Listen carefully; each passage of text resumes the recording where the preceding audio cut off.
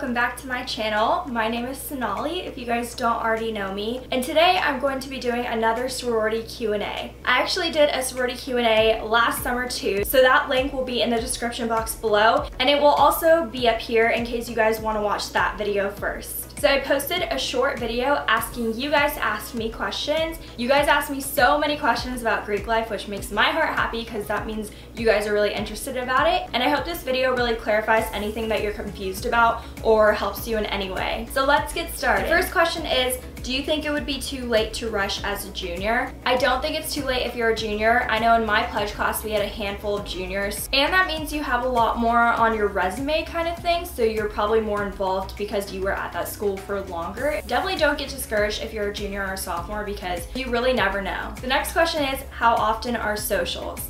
So for me, we had a lot this year. I can't really remember how many, but I think we had like 6 last spring semester, but normally we only have 3 socials. And then we have events like grab dates where we can bring anyone we want and we can take them to like really cool places. Like my sorority had a grab date to the Blue Man group at Universal and Halloween Horror Nights, which was awesome. I mean, for me, obviously my boyfriend's here, so I just go with my sisters that don't have dates, and it's really fun. The next question is, how do you get a leadership position in your sorority? My biggest advice is to try to get involved with a lot of things freshman year, so you get to try every little position. So if there's a little committee for a big event, then you can do that and see if you want to chair that event next year. But if you're interested in being on council, I know my sorority has assistants for each position. So I was the assistant before I got my position, and that prepared me to know what I'm doing today. What is it like having a boyfriend in a sorority? So my boyfriend does not go to the same college as me,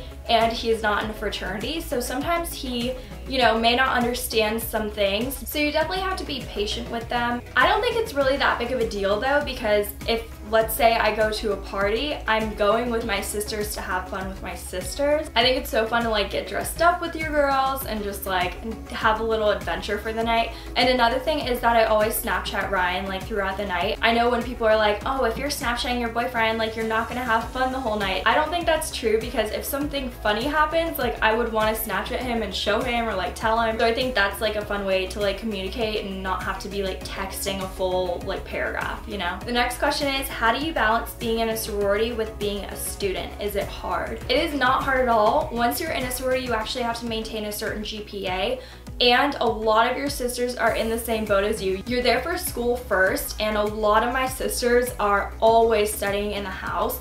So it motivates you to kind of just like buckle down and study, Sometimes I feel lazy, but then when I see all my sisters like spread out around the house like studying their butts off, and I'm like, okay, Sonali, it's your time to study, you need to do it. So it's actually really nice to be surrounded by inspiring and motivating people with the same morals as you. So that's definitely an important thing to look out for when you're going through recruitment. Maybe ask if they have study hours or what GPA they have to maintain or anything like that. The next question is, how can you stand out during recruitment since there are so many girls? My number one advice for this is to be yourself, because if you fake anything, then you're not gonna end up in the right house and you're gonna regret that. So just be yourself and let your personality shine through. I mean, everyone is unique in their own way, so you will stand out. Next is, how do you start a conversation with one of the girls? I actually did a whole video on conversations for sorority recruitment, so I will have that link down below in the description box so you guys can check that out. But don't be too nervous walking into the house and starting a conversation,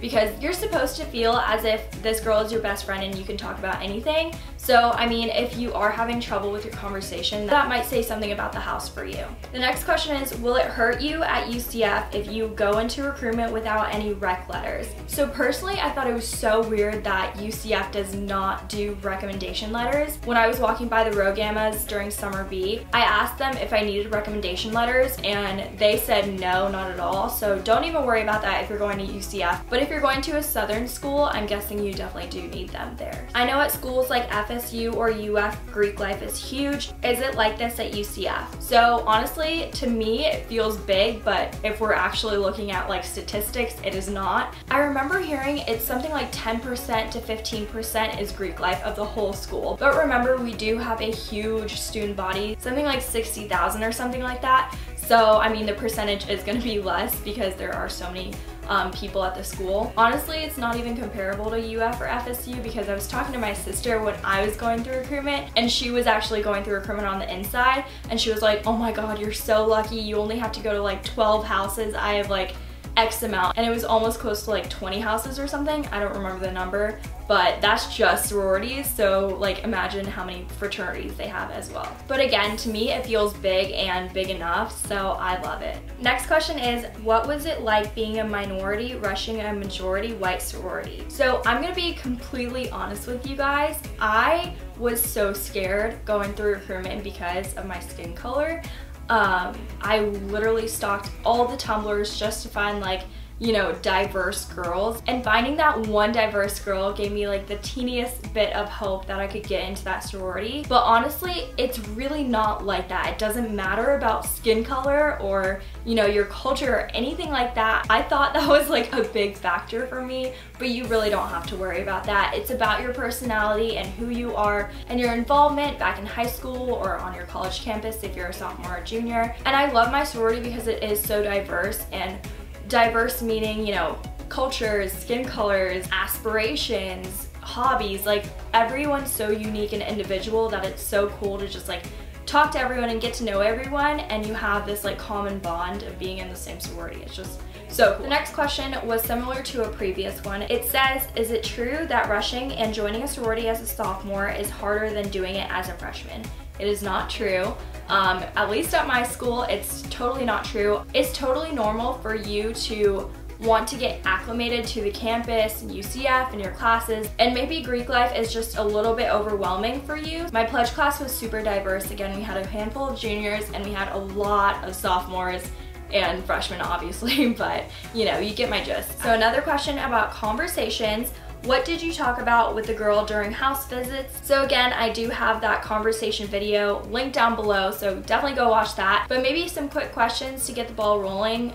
You could ask them what their favorite memory was in the house. Do you live in the house? Do you want to live in the house? Anything like that really, but yeah, definitely check out that conversation video. So this is a good question. Okay, so I want to do fall recruitment, but I do not understand the early move-in situation. How do you move in early and let UCF Pan know you are moving in early?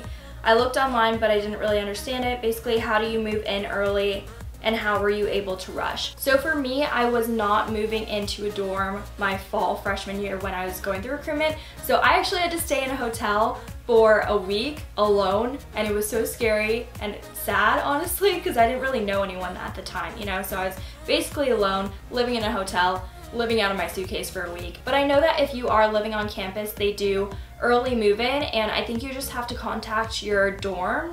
I don't know, because I didn't really have to go through that, but I definitely know that they do early move-in. But if you are living in an off-campus apartment, they usually only let you move in like that Saturday. So I think I moved in prep night. I think that might have been Friday.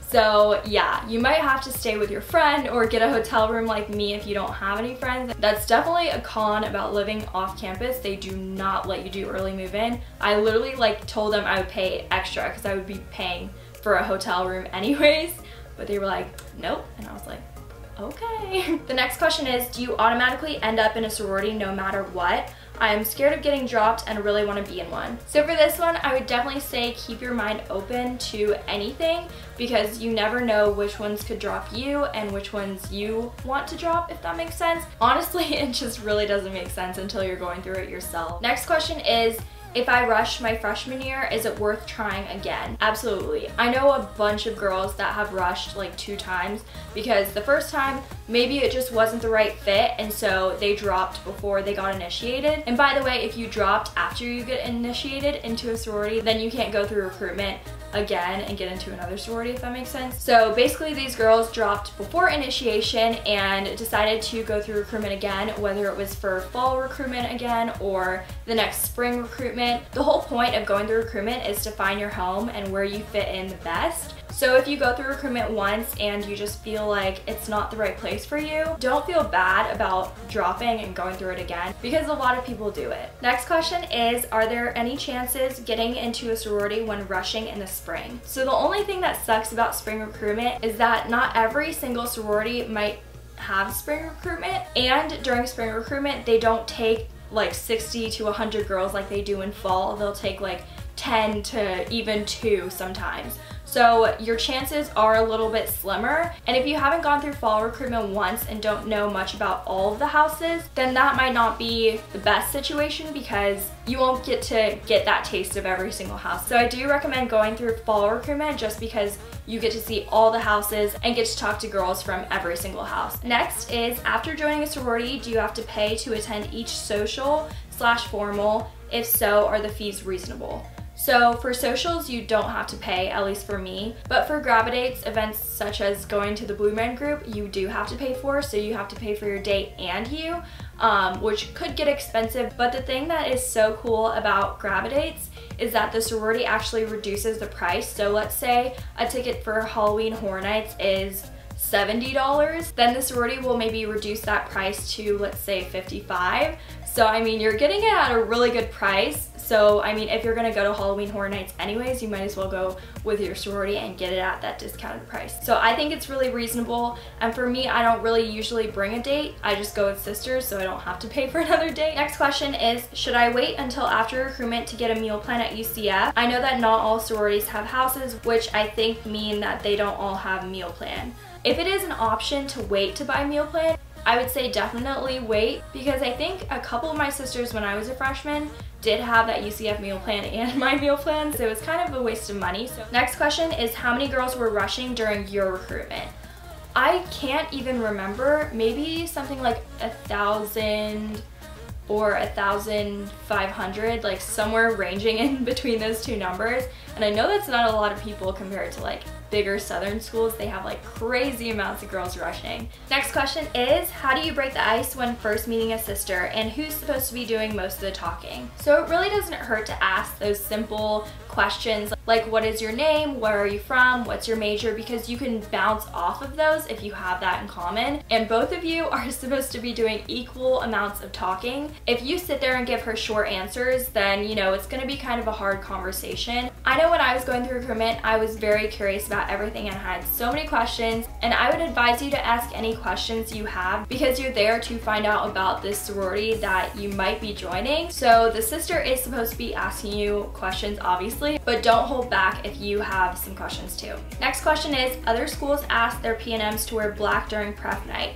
What does UCF PAN recommend? So UCF doesn't recommend any specific color. You can really just wear anything that's a cocktail dress. So a fancier dress, maybe something that you would wear to a wedding. Personally, I would say stay away from white and black, just because a lot of the sisters do choose to wear black or white on prep night. So I would maybe even recommend wearing a color that pairs well with your skin tone. So it kind of makes you just pop and you feel good about yourself. Next question is, what essentials should I bring for recruitment?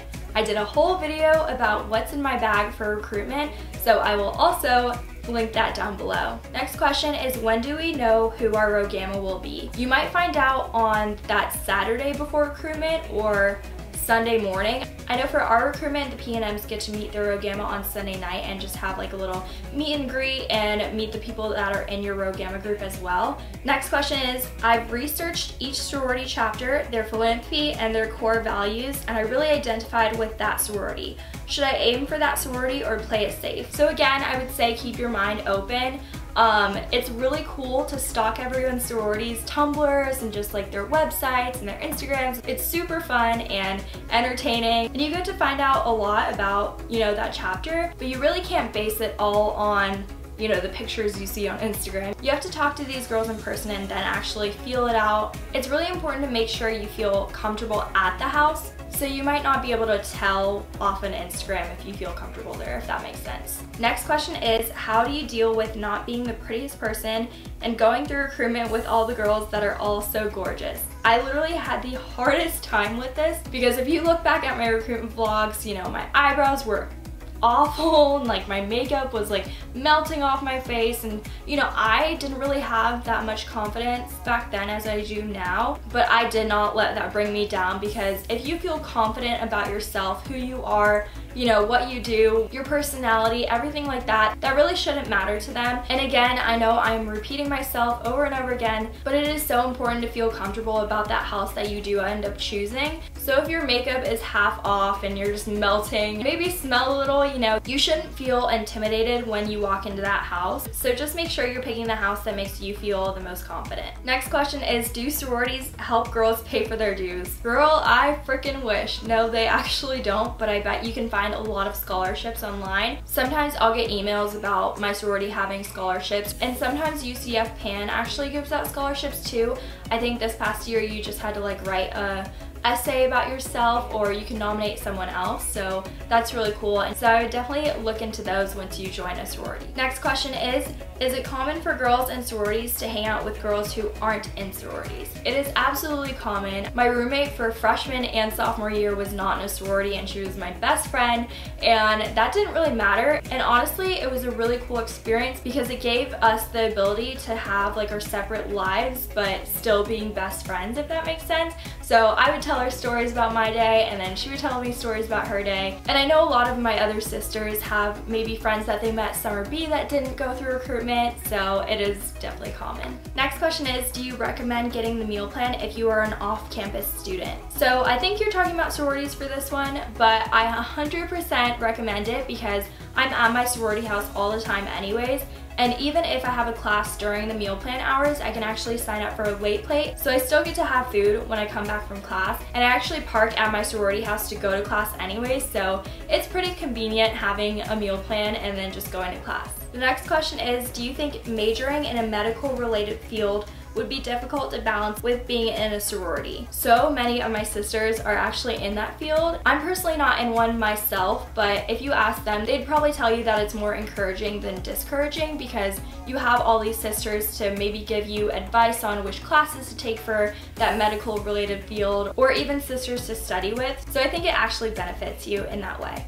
Next question is, I just registered for UCF recruitment and it gave me a group number. My friend also got the same group number. Does that mean we will be put together for recruitment as in a Rho Gamma group? It actually does not, because I remember being in so many like group meets and Facebook groups with just girls going through recruitment at UCF, and we were trying to like figure out who got in the same Rho Gamma group.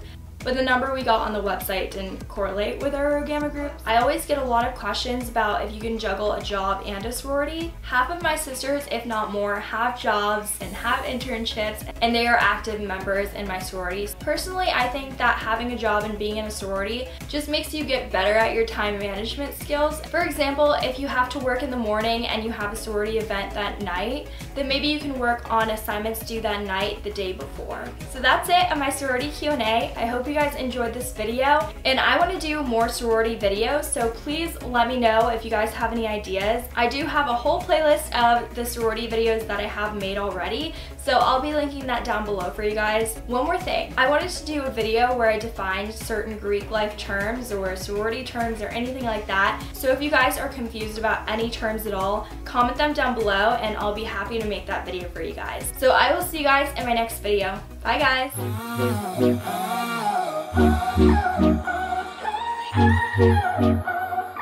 Thank you.